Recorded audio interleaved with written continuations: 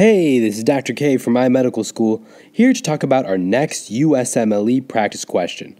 Make sure to check out our website at iMedicalSchool.org and the rest of our videos on our YouTube channel, iMedicalSchool.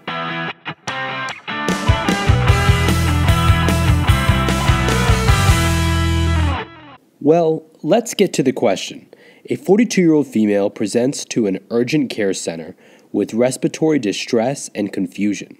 An ABG is drawn and shows a pH of 7.1, PCO2 of 80, and a bicarb of 25. What is the most likely diagnosis?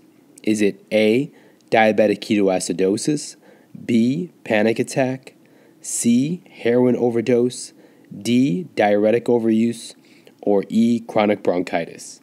Make sure to put your answer in the comment section below. Make sure to give this video a like if you like this video, share this video with your friends and classmates, place any comments and your answer down below, and most importantly, subscribe. This is Dr. K from iMedicalSchool, and I'll see you next time with the answer.